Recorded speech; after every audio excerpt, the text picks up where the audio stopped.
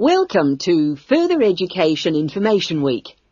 This is the Physical Education Faculty session, and I'm the head of the faculty.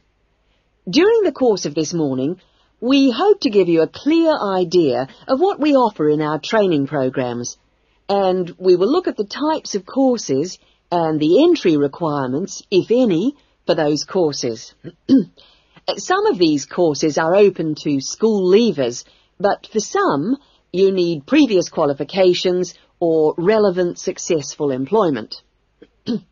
So, firstly, the Physical Fitness Instructors course is offered as a 6-month certificate course, which includes an important component of personal fitness, but there are no specific entry requirements. For sports administrators, we provide a 4-month certificate course, but you should be aware that this is designed for those who are in employment. This employment must be current and related to sports administration.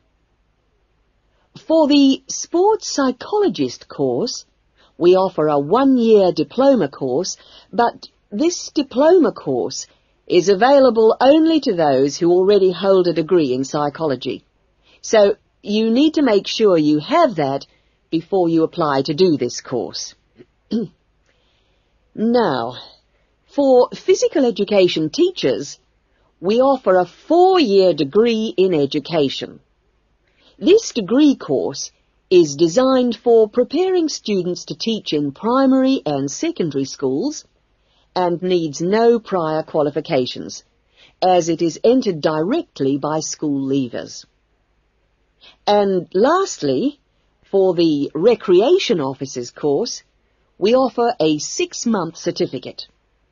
Entry to this course normally includes applicants of a wide range of ages and experiences, but we do not insist on any prerequisites for this course.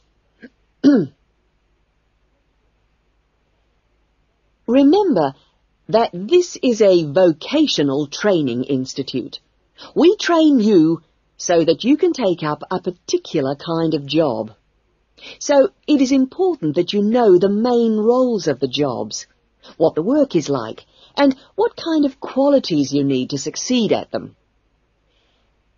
A physical fitness instructor works in health and fitness centres, preparing individual programs for ordinary members of the public.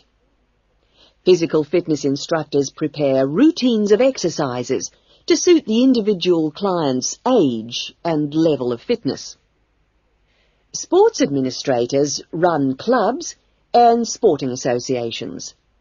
Their duties include such things as booking playing fields with local councils and organising the schedule of games or events for the club.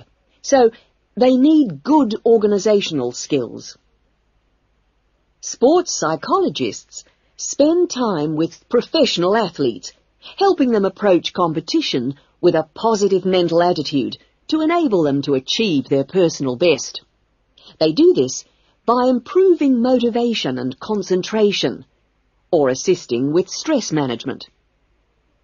Physical education, or PE teachers, instruct young students in how to exercise, play sport, and do other recreational activities correctly and safely.